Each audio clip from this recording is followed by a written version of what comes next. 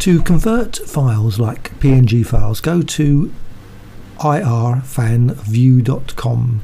There's many other applications on the web, but Irfan is quite a good application for batch conversions of files like PNG files.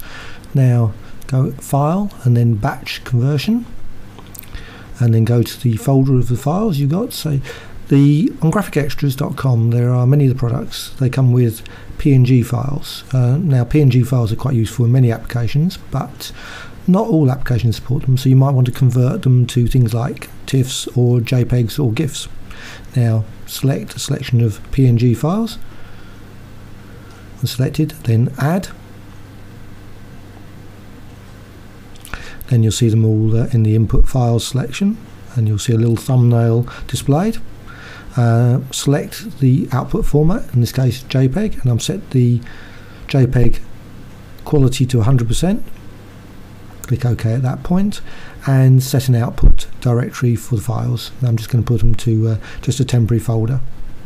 So Start Batch, click that, and all the files will be converted to JPEG. Now JPEG can be used in other applications, say like Painter, because Painter can't support PNG files, certainly the earlier versions of Painter anyway.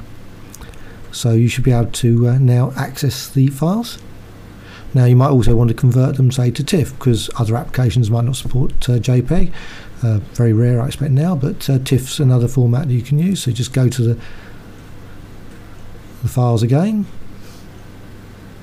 brush packs, select some selection of other files, and again add those files to the input list, add, then go to the output format and select TIFF, and then save them there, because there's things like plugins and whatever, they might only support, say, TIFF format or whatever, so you might just want to convert them. There are other conversion tools, but Irfanview is a really good application for converting files.